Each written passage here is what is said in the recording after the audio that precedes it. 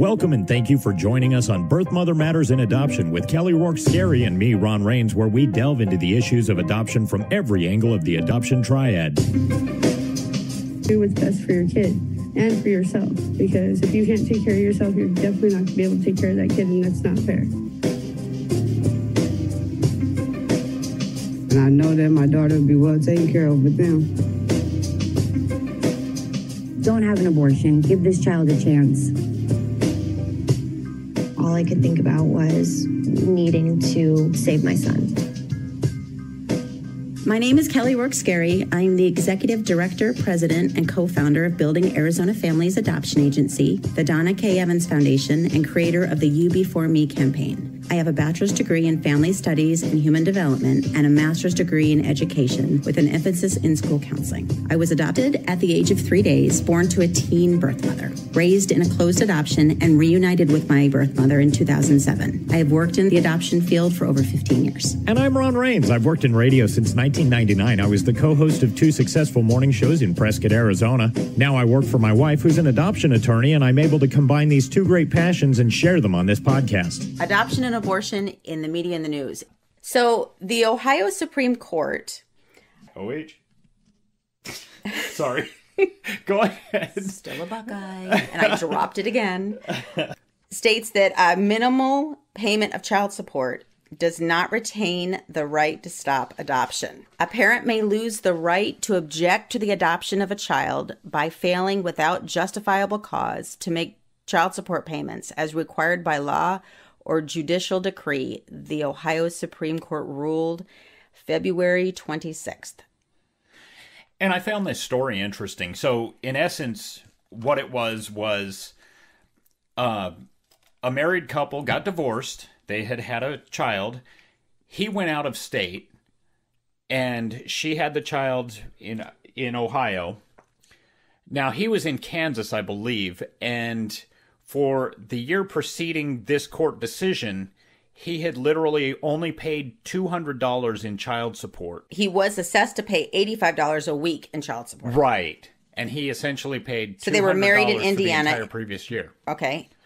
Now, he even said that he was actually making more money and was completely able to. He just didn't like the idea of where he thought the mother was going to be spending the money. And I don't think you get to make that choice when it comes to child support. You know, you may not like it, and maybe you can bring up a court case against what she's doing with the money, but you can't just refuse to pay. Well, an order is an order. A court order is a court order. Yeah, so you need to follow it. At the time of the hearing, the father owed more than $17,000 in unpaid child support.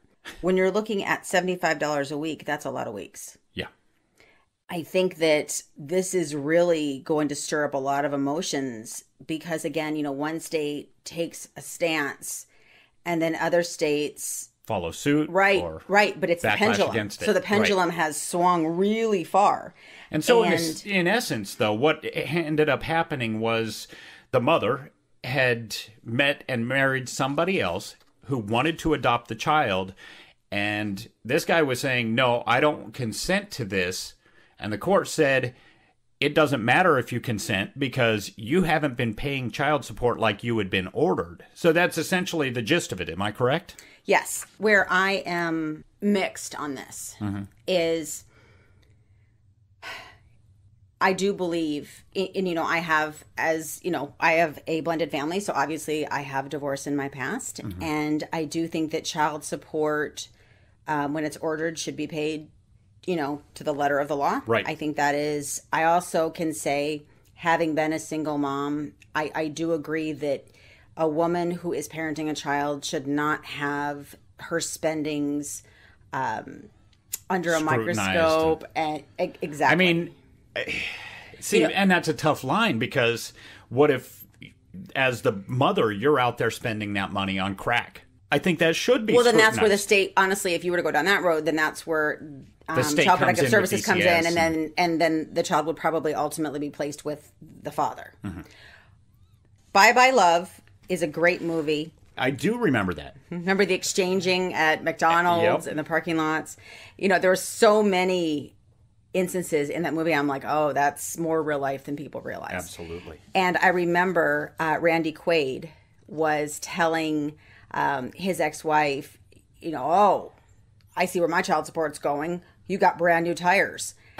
And she said, yeah, what every woman wants, and that's, so when child support is going to, the safety of a vehicle that your child is being transported in. That's legitimate. Right. But Randy Quaid was saying like, wow, new tires, nice huh? tires. Right? Got some Michelins. And and so it wasn't. Living high on the hog with you and your new tires. Right. And I think they were Michelins, right? I mean, he was dead. She went to Sears and she got her some new tires. Woo! So, and, I can tell you as a mom and as a woman, new tires is nowhere in our top 100 of what we would. Diamond ring, new tires. Not too flashy. We don't care what brand the tires are. Yeah, just as long as they work and we're safe with the tires. Correct. Right? And so I think that I am divided in this. You come at it from two perspectives. I do. And I come at it from even more because, you and I have talked, on and off the microphone about being candid. Again, we want to educate people and we want to be real. My oldest daughter's dad is a different dad than my other three. Right. And he was behind in his child support. Pretty similar.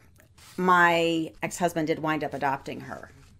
It wasn't due to the child support. It was due to the lack of interaction, the lack of parenting, the presence. I think that I don't know that I would agree that solely based upon a monetary figure. I think that that is something that should be taken into consideration. And I do think that, I strongly believe, and as an agency, we do step parent adoptions. And I believe in them 1,000%. I think there needs to be, reasons substantiating. Not just, like you said, fiduciary, but also right. I think that solely other factors. If you have a father that is 100% involved in the child's life and is at school events and is taking the child on the weekends and is participating in their childhood and just not paying support, I don't think that's a reason. Right. And I don't know all of the ins and picture. Outs. Right. I think that, obviously the child wasn't living in the same state as his father. And I don't know if that was, part of the reason maybe he wasn't as involved. I don't know, like I said, all of the other ins and outs of it. Was he making phone calls? Was he sending letters or And in today's day and age, support? was he doing Skypes? Was he doing FaceTimes? Now, in my own personal experience, that wasn't occurring with my daughter. He had been out of her life for, I think it was almost 10 years. Wow. And without any contact. And so there wasn't, just unpaid child support. And it was a bigger picture thing. And we were in the same state. And so, yes, there was, How does big she differences. deal with that? I think it's very hard on a child when they have a sense of abandonment of one parent. And, at the time, my daughter very much wanted to be adopted by her stepfather. And that was something that was beautiful and amazing. When we do these as an agency, as a mom, when you start the process of a step-parent adoption, and I can say this from personal experience, there is some part of you that wants to see, is he going to fight for her? Is he going to stand up? Is he going to try? You kind of want to see that. And just for her sake or the child's sake. Yeah. And so that's really, really hard when, some don't even show up for the hearing. In my case, mine did show up for the hearing. And he openly agreed to the adoption. He consented to it. He consented to it. And he still had asked to be a part of her life. And of course, I would never say no to that. I would never, try to keep him from her.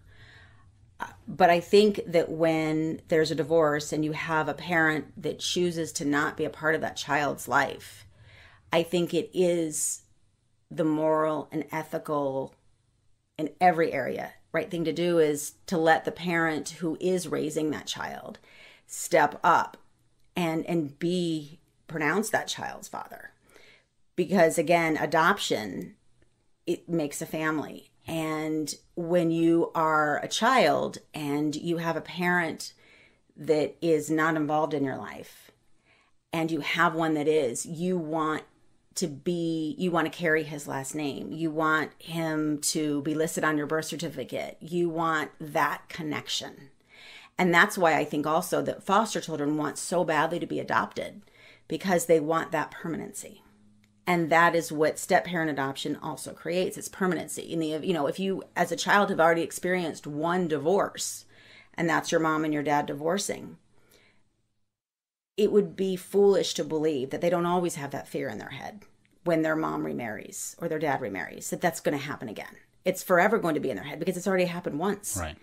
And giving that child permanency with that parent, because that is it's a relationship exclusive of the relationship that a stepfather has with her mother or his mother. Right.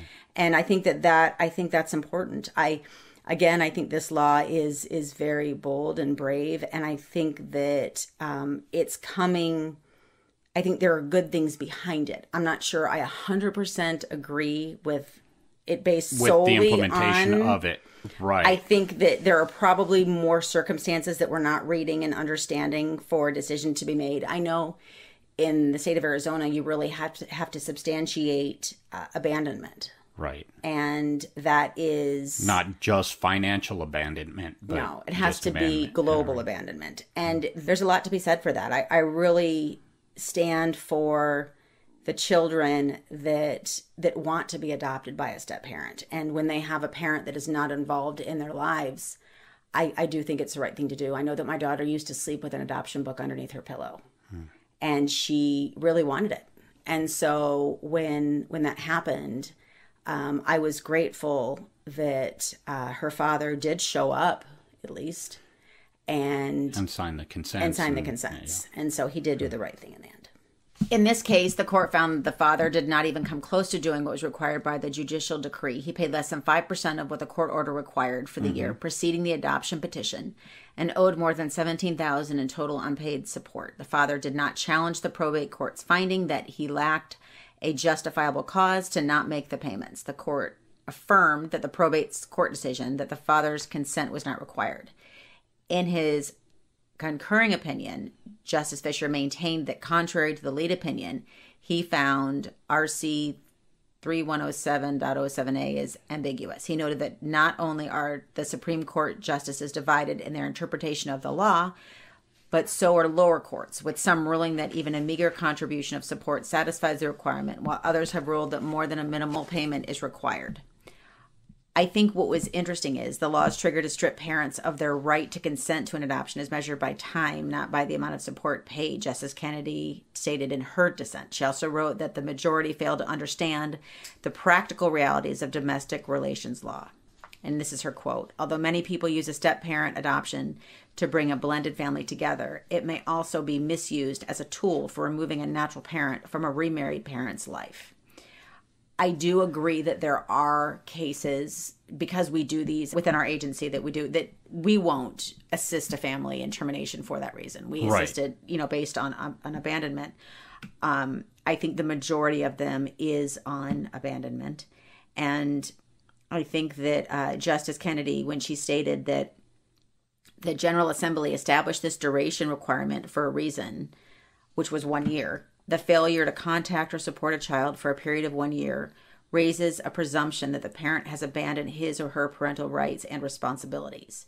It has long been recognized that although parents have a paramount right to the care and custody of their children, that the right can be voluntarily relinquished or it can be lost by abandonment of the child or becoming totally unable to provide for the child's support or care. I think in the cases that we've done, I think it's 2 years. And I think Arizona, don't quote me on this, but I think it's closer to 2 years. Right. Whereas this court is saying a period of 1 year. I think that a lot can happen in a 1 year. I'm not sure 1 year is really, in my own professional and personal experience, I don't think 1 year is sufficient. I think that 2 years is more appropriate. I think the other thing that should be considered is the child's age. And when you look at, a childhood is 18 years. Right. And if you wait too long, then how much childhood do they have left? Now, the love of, a step parent, should the adoption then becomes a parent, go through, it doesn't stop at 18, but in that childhood time. Right. Those formative years. You don't want it to go on too long. Right. Because you want them to experience that. But this is so powerful because I think this is going to open up Pandora's box. I was worried in some good ways and in some bad ways. Agreed. Think. Yeah. Because I think the most important thing is the child. But like you said, it is the bigger global picture of, the totality of what this is about, not just finances or not just time spent with the kid, but everything, is there abandonment? And right. And I think that's really what it should be based on. I think rather than just segmenting child support, the financial aspect. Right. And we don't know the other circumstances. Maybe he hasn't talked to his kid in 2 years and just sends a $200 check every year to go, okay, at least I did something. Really. Yeah. Right. Or at minimal, sure. Right. The RC 3107.07 was not enacted to punish a parent for not fully complying with support orders, and other state laws provide criminal penalties for parents who fail to pay support that is not stated. Now, I have to say, and I will go on the record to say this, when you see the billboards of the parents that have not paid child support and how much they owe, right, I do find that hilarious. I do find that hilarious because honestly, you are, as a parent, responsible for that. I mean, my father never paid child support as I was a kid, when I was growing up. Was he ordered to do so? Yeah, he went to jail a couple of times. So he just, and he would from time to time, but it wasn't a regular thing. It wasn't anything my mom could count on to raise us. She had to, fend for herself. And I do remember at least on 2 occasions he went to jail. And how did you feel about that? I don't know. Maybe because my father wasn't around for us, it didn't affect me too much. And maybe partly because I'm a guy and it's just like, okay, toughen up, just deal with it. And it doesn't matter. He probably deserved it. And he never tried to have a relationship with it. But did you as a child think about, okay, my dad's sitting in jail right now? Did that go through your head? Did it bother you? Because, that never occurred in my daughter's situation. Right. But if it had, I wouldn't have told her. No. I honestly don't remember how I processed it at the time. It was just something that I knew. I don't know. Maybe you overheard somebody saying something or... Right. Probably one of my brother or my sisters saying something, yeah. Yeah. So I think this is Pandora's box. I think this is really interesting. It'll be interesting to see what happens following this case, not only in that state, but how other states look at it. And federally, if they're going to jump in and, enact some laws, because, the appellate process is always a potential game changer. Right. And I think that it's important to really watch these kinds, especially for me, because we do have this program in our agency. And I think when it's used correctly, it's beautiful, and I think it's beneficial. But there are circumstances where it may not be. Yeah, it could be wielded as a weapon. No, I think in a year's time, I think people can have... We've all had a bad year, right? Yeah, and that may have just been a bad year for him. But it sounds like, if he owed $17,000, there was more than one. There was more than one bad year, certainly. So that being said, yes. And then I want to go... And maybe they should have taken that full amount into consideration more so than the $200 he spent for the one previous year to the law. Agreed. Yeah. Agreed. Okay. So I have to bring this up again just because I love this story so much. And... I, again, am giving a shout out to Southwest Airlines, which I do happen to fly a lot. So if anyone's listening from Southwest, you might see me. You can send that check right over to Building Arizona Families anytime you want. Or credit, free flight, whatever you want to do here. I think that kudos to the flight attendants. And it's so funny to me.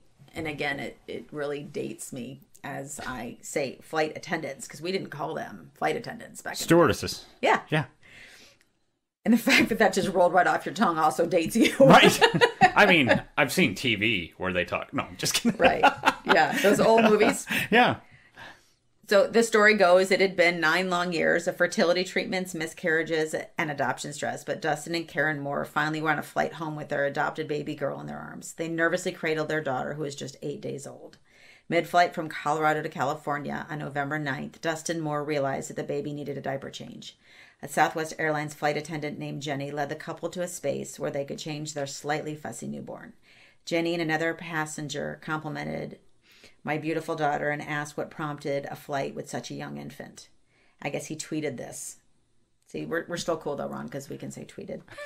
I gave them the shortened adoption story, he said, which they hastily offered congratulations and shared a few more kind remarks. Back in the seats, a flight attendant named Bobby approached the Moores, inquired about their little girl, and when he left, Dustin Moore and Karen Moore looked at each other, confused about the attendant's interest. Right.